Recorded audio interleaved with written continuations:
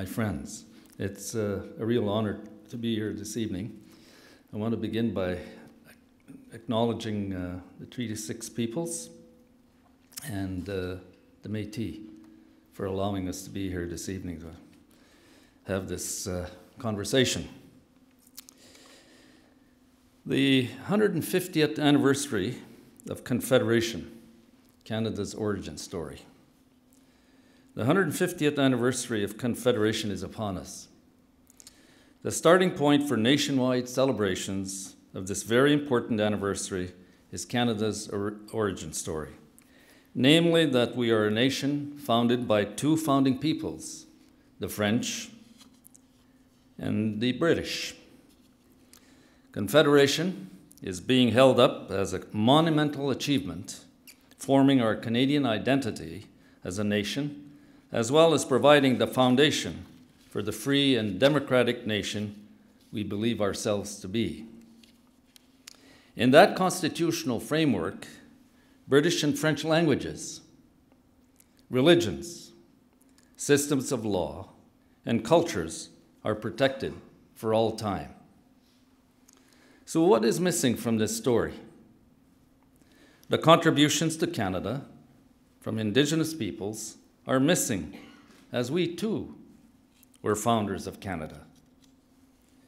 Canada would not have been formed in 1867 had the Indigenous peoples not made the fur trade possible.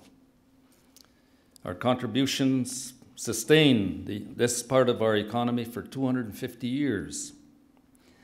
But by far, the most important contribution to the formation of our country were our treaties. Treaties that resulted in the take-up of the most valuable and richest land for settlement and resource development.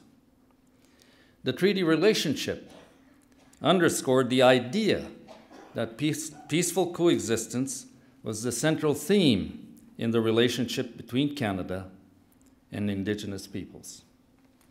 In 1876, shortly after Confederation, Parliament passed the Indian Act, a prohibitive, racist, discriminatory piece of legislation that not only ignored our contributions, it denied the integrity of our peoples. It subjugated us as wards of the state. It essentially made us non-citizens in our own country. Ever since then, we have been on the outside looking in, not a part of Confederation, not even full citizens. We have no language protection, no protection of our laws, no protection of our cultures. So how do we tell the true origin story of Canada? The true origin story can only be told if Parliament, formally, through legislation, recognizes that there are three founding peoples of Canada: the British, the French, and the Indigenous peoples. So, what would this accomplish? It would set the record straight. It would make Canada whole. And the correct and powerful narrative of Canada's origins will become part of the shared story of every Canadian for generations to come. It will open up possibilities for genuine and lasting reconciliation. Finally, it would be a moment for the ages that all Canadians, including our peoples, could finally celebrate, in the truest sense of the word, the founding of Canada, our country. So how can people participate in this act of reconciliation? And this is a plug for the work that we're doing. Commit to making it happen by signing on to the website recognition2action.ca. There you can sign a petition, donate, connect your networks, put your logo on the website. Tell your friends and neighbors. Form groups, have meetings.